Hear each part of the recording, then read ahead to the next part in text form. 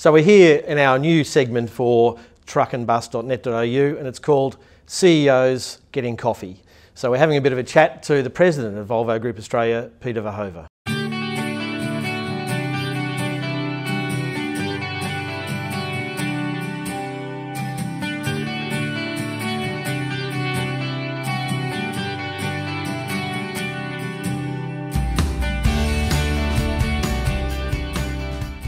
Tell us a bit about Peter Voorhoeve. What are your passions?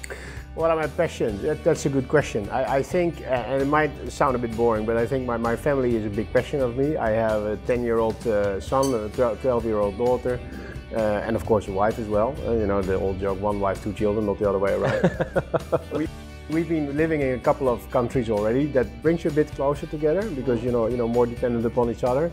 I really enjoy spending time with them, but then I do escape the occasional Saturday morning for a round of golf, which of course you have beautiful opportunities here in Australia. When you were a kid in Holland, what did you want to do with your life? Did you ever imagine you'd grow up running a branch of a multinational company in Australia?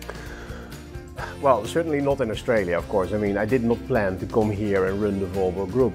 When I grew up in Holland, I knew, from early age, I have always been attracted to travel.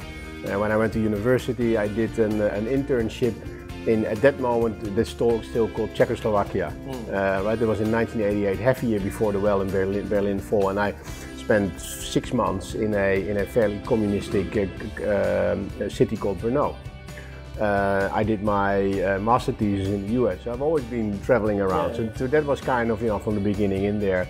Then after university I started with the paper industry. I actually ran a company myself for a couple of years, which was such an enormous success that I decided to join Volvo. Join Volvo. Exciting time for Volvo at the moment. I mean, a lot of things happening. You know, new HQ. Obviously, you're number one in the heavy duty market with Volvo Mac and UD combined. And I presume you're also making money. As well, Well, listen, as I always say, we're not a post office or a museum, right? I mean, we do this, we are a commercial enterprise, and our shareholders expect us to make a certain profit. And what you can say, by the way, on a global level, the last couple of years has been a bit meager, if I may call it like that, in this word. But with all the efficiency programs that we had, we've taken out some cost. We have restored our profitability in a pretty good way. If you look at it, the Volvo Group runs at around 50 billion Australian dollars, depending upon the currency, but say, roughly $50 billion. And we moved our profit from 1 billion to 4 billion. So, there was a good jump, and we believe that we are now in a far more profitable environment. That's good work that the previous president, Olof Persson, did with his whole consolidation. And now we have, as you have heard, we have a new president, Martin Lundstedt, very much on customer focus and top line growth. And very much focused on customers and how we work in the market. You are aware that he was here. In his first 6 months, he found it important to visit Australia, and that was also for me a bit of a confirmation, if you want, that apparently we're doing a good job. And yeah, you're right. We are. When I came to this country 2.5 years ago. People ask me, so Peter, what's your goal? What's your mission in life? What did they tell you in Sweden to do here? And I told them, well, they didn't really tell me that much in Sweden, but one thing that I do know, and that's from my past, I'm very much a service-minded guy. I've been always in the aftermarket. I believe service. My family, my father was a service provider. I strongly believe that if you give people the right service, they will stay with you and they will come back.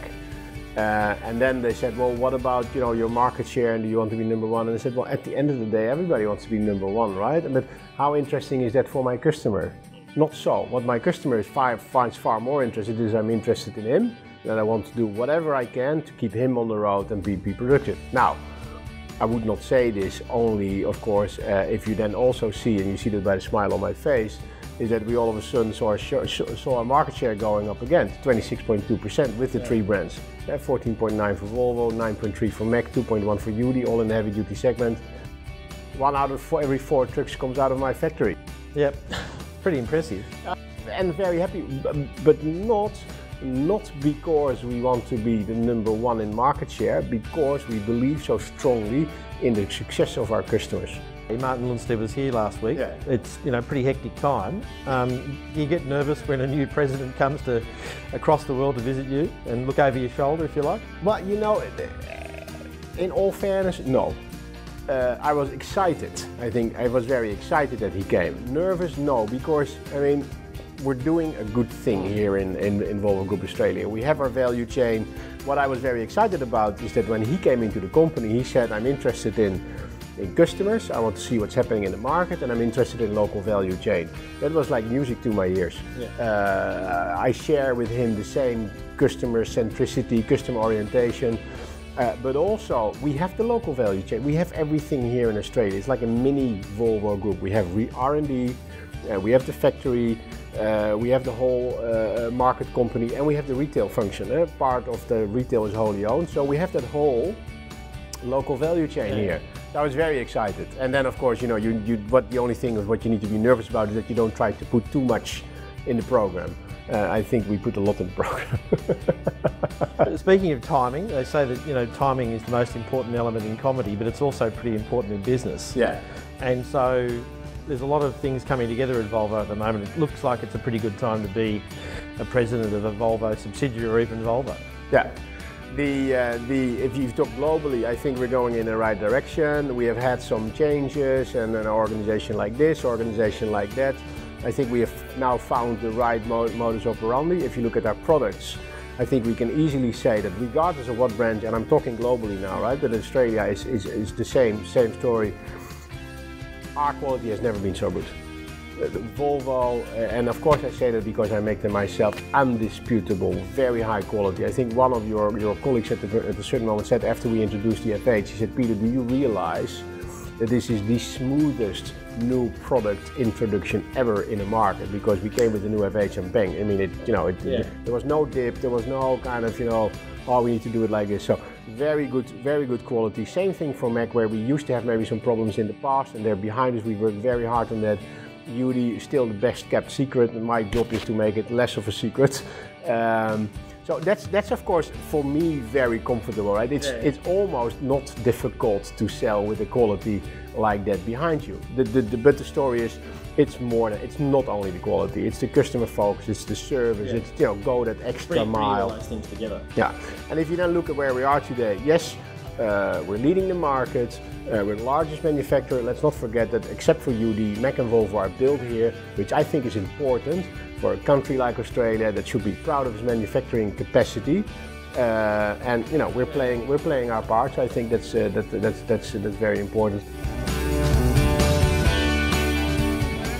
We're building a new dealership on the Ipswich motorway, and that's the place where our customers meet us. That's the place where we maintain the trucks, and that's where we get the trucks ready to give excellent uptime. So I'm very excited about that. So you're obviously doing a fantastic job, and I presume one day Martin Lundstedt will pick up the phone in Sweden and say, Pete, you've done such a great job in Australia. We want you back here in Gothenburg or Pennsylvania or wherever, or China perhaps. Will it be hard to leave Australia? Well, yeah, of course, but I mean, it's hard to leave every job that you do with passion, and I mean, and this is truly a very good job. I mean, the country is fantastic, the customers are fantastic, they're very advanced. Transport in Australia is, of course, far more advanced, if you want, than in other countries, because you don't have rails here. Big country, not so many people, no railway system, so your trucks are being used in a different way. So technically, it's very challenging. So yeah, of course it will be difficult to leave here, but I'm not talking and neither thinking about leaving. What I said when I came here is that this is it's a big job, right? And Volvo Group Australia is a big company. I don't think you can kind of come in, come out, and then within 2 or 3 years take the next one. We actually discussed it a little bit with Martin, and he said, so funny? He said, every time I talk to you about how is it Australia, all of a sudden you become very low profile. No, it's okay. He said, you're so passionate about everything, but if I ask you how is life here, then you're very, oh, it's okay, it's not too bad. He said, just be honest, it's a fantastic place to live. I said, yeah, it is a fantastic place to live. Yeah, absolutely. What do you think Volvo's biggest advantage is in Australia? Local manufacturing and local R&D, I think are by far together. Yeah. I think we understood that if you want to be successful in Australia, where it's tougher, and you know we always say this, but it is really true. It's tougher, longer distance. The whole, and from a technical point of view, we call it the war of the chassis, right? You need to reorganize your chassis space. That's why we have 45 engineers looking at some local R&D, so that we can make those products that are needed here, but based upon a global architecture. Right? We cannot, by the scale, have your own typical truck here. So global architecture, but then locally adapted for the Australian market. Built here, customers like that. I think it's good to work on the Australian economy, and of course our customer service focus. What's your biggest challenges? My biggest challenge is most probably to ensure that wherever you go in Australia, that you get the exact same service in either of our dealerships, be it a UD dealership, be it a Mack dealership, be it a Volvo dealership. To make consistency is often the most difficult thing to realize. Now, does that mean that we have bad and good dealers? No, all our dealers are good. Are they all consistent? No, not yet. But we're getting there. So I want that full consistency, that almost that Apple Store kind of experience. And we're not completely there yet. I've never met a Dutchman yet who didn't embrace football, round ball football. All of you seem to have a passion for it. Johan Cruyff, Mr. Football, died the other week, and of course Australia's biggest success came on the back of a Dutch coach in Hoos Hiddink. The question to you is, what will happen in a couple of years' time when, in Russia, when the World Cup comes and maybe the Netherlands is drawn against the Socceroos? Where does your faith lie? Yeah, it's going to be Holland.